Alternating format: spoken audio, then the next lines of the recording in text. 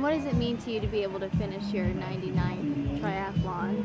It felt good. I never thought I'd get this far to do that many. Because over the years I just do a few here and there, and some years I didn't do any, and I finally got here. When I started doing them, I never thought I'd end up doing this many.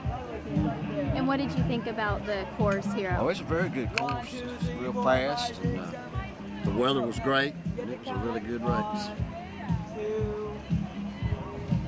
It's being kind of loud. It's fine though.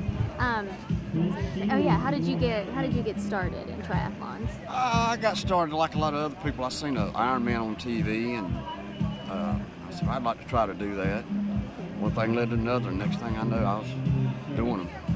And one last thing, and you can think about it for a minute. What kind of lessons has training for a triathlon taught you? You know, because a lot of people say training for a marathon teaches you to never give up. It gives you that endurance. And you can think about it for a moment. But what kind of life lessons have you learned about, or even what have you learned kind of about yourself, just training for something that most people would deem kind of daunting? Right. What have you learned?